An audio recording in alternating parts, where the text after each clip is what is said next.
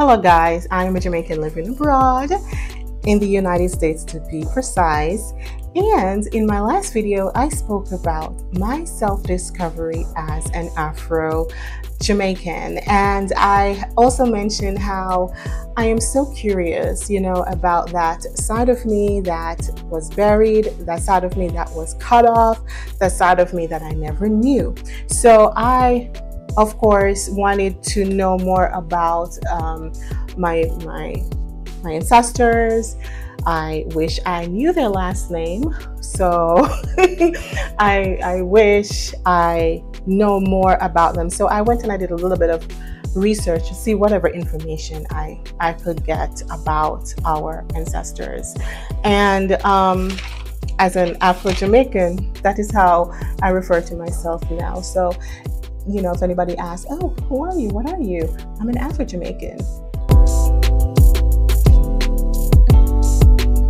I love the sound of that. Afro-Jamaican. I'm no longer just Jamaican. I am an Afro-Jamaican, right? And for anybody who don't know what Afro-Jamaican means, I'm going to read the definition. It means that an Afro-Jamaican are Jamaicans of predominantly African descent. They represent the largest ethnic group in the country. The ethnogenesis of the Black Jamaican people stemmed from the Atlantic slave trade of the 16th century, when enslaved Africans were transported as slaves to Jamaica and other parts of the Americas. So that is what it means to be an Afro-Jamaican. And as far as we know is that our ancestors, they came from the we were told that they came from West Africa, and when we think of West Africa, we think of Ghana. But there are other countries too, that actually, there are many countries actually that is located in West Africa, and I actually wrote down a few of them. I didn't write down all of them, I wrote down a few of them. So that would be countries such as Ghana, Nigeria, Senegal, Ivory Coast, and there are others. So that tells you that our ancestors came from that part of Africa. So I am curious. That means today, if my ancestors came from West Africa, that means we have relatives there today. We may not know each other, but they're there. And they could be located in any of these areas, in the West. The funny thing, one day I was at work and a customer came in, and she was sitting down in front of me. There was something about her, felt so relatable. I started to question her because she actually reminds me of Jamaica so much. And I started to, question and ask her where. At first I said, are you Jamaican? She said, no, girl, I'm from Ghana. I said, no, was it Ghana? One of those African countries. I said, what? Are you sure? You sound Jamaican. Are you sure about that? She said, no. I'm from that particular country in Africa. Who's to say that I wasn't sniffing out my own blood? You just never know, guys. I know it sounds crazy. I know, but it's the truth. The truth is we still have relatives in the western parts. All right, so listen, I kind of did a little bit of research. I was so excited about this because I wanted to see how similar we were with Africa today. And before I get into it, I'm just going to say there was this YouTuber, an Asian YouTuber living in Jamaica. We would actually call them Chinese people. But there's an Asian lady who said that Jamaicans are stupid and that Jamaicans don't know their history. The stupid part I disagree with. Not knowing our African history is true. I believe that we could learn more about it. But she went as far as to say something along the lines as if our dialect is coming from, I don't know if she had said it was Scotland or Ireland, one of those countries. Really? Is it really coming from there? Is it really coming from there? But here's the thing, right? I became so curious and I looked up languages. And just like in Jamaica, we have what is called Patois. In Africa, their broken English is called Pidgin. And I looked up a few sayings in Pidgin and compared it to a few sayings in Patois. Now, tell me if they sound similar and if you think that is coming out of Ireland or Scotland. Anyhow, this is Ghana, right? For Ghana, their broken language is called Pidgin. Here's an example. If they want to say, let us go, you know what they would say? I dey go. What would we say in Jamaica? Me a go. In Ghana, they would say, I dey go. And in Jamaica, we would say, me a go. Here's another thing. Let's go and eat. In Ghana, they would say, make we go chop. Jamaica, we would say, make we go nyam. Hey, right? I'm very close, very, very close. I think so. What do you think? I don't know how would they say that in Ireland or Scotland? All right. Nigeria. If they want to say, let's go, just simple, let's go. Like if you want to go somewhere, let's go. Nigerians would say, make we waka. Jamaicans, make we go. All right. If Nigerians want to say that's how it is, they would say, naso ebe. Naso ebe. What would we say? No, I saw you go. No, I saw you go. Nigerian is naso ebe. And we say, no, I saw you go. To me, that is very similar. In Benin is a French-speaking country, but some of them do speak Pidgin, which is broken English. And if they want to say, how are you? They would say, how you dey? How you dey? How you dey?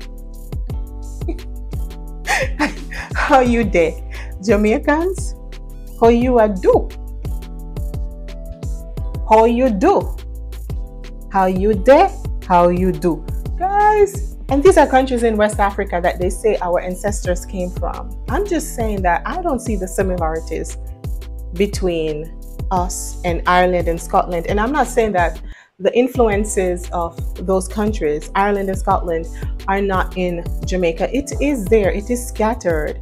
It is scattered there, you know, because as they say in Jamaica that we are out of many one people. We're like a melting pot. I understand.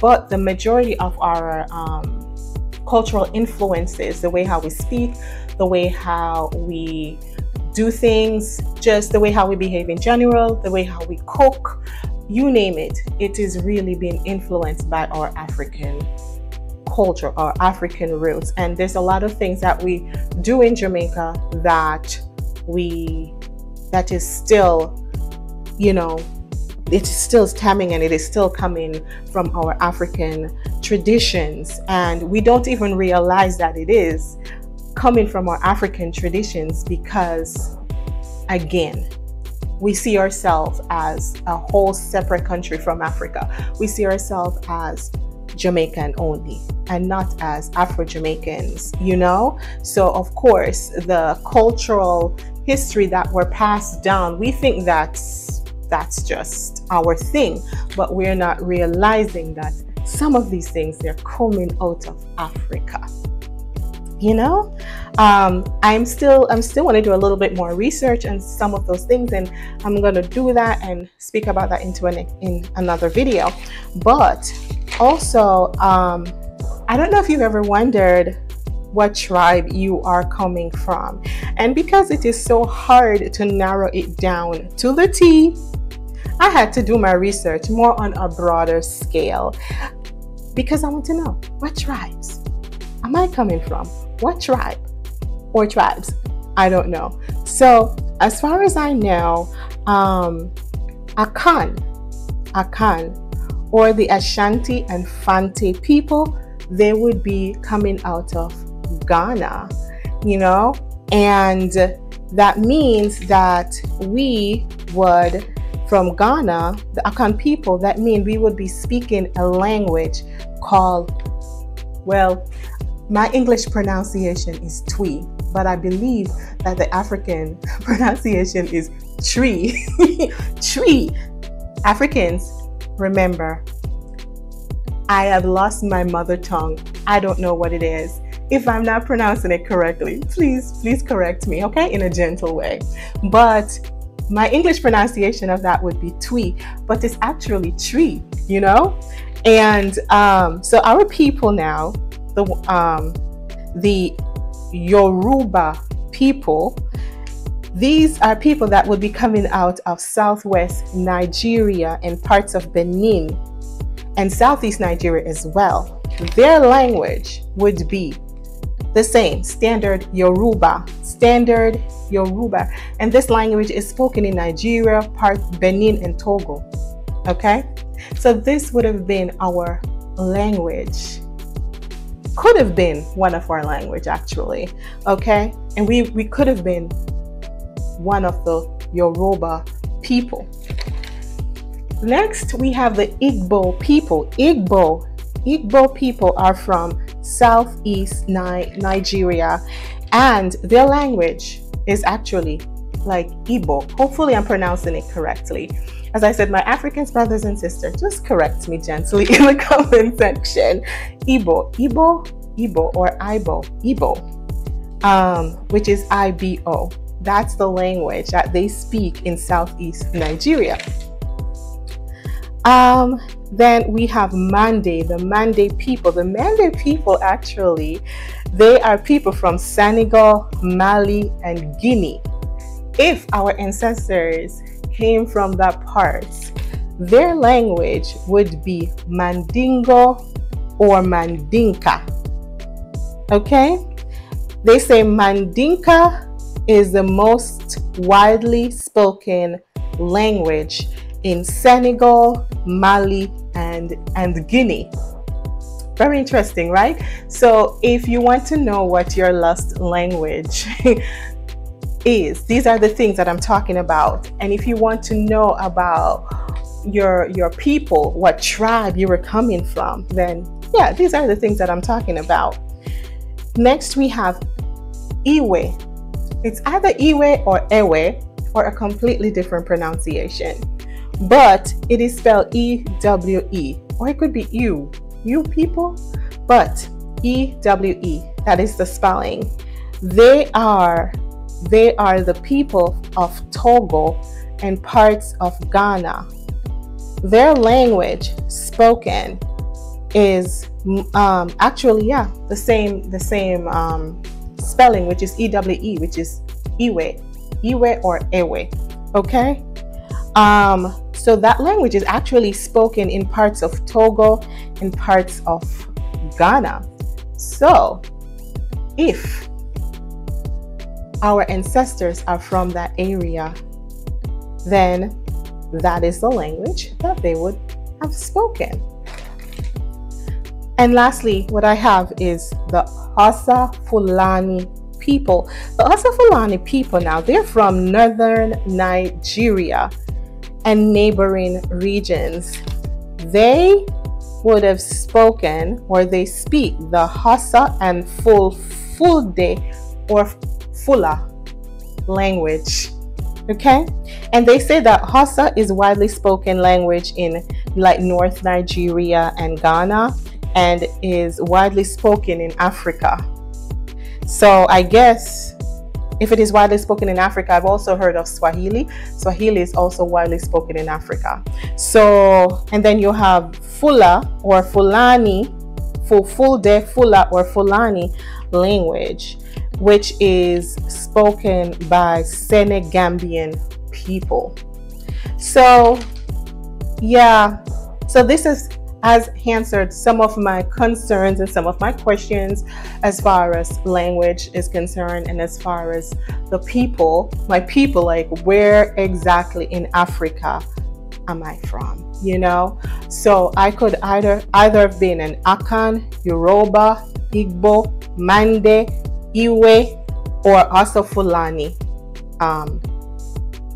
person. Is that how you say? So that means I would either, my identity or my people, I would either recognize myself as an Akan, Yoruba, Igbo, Mande, Iwe, or Asa Fulani. Yeah.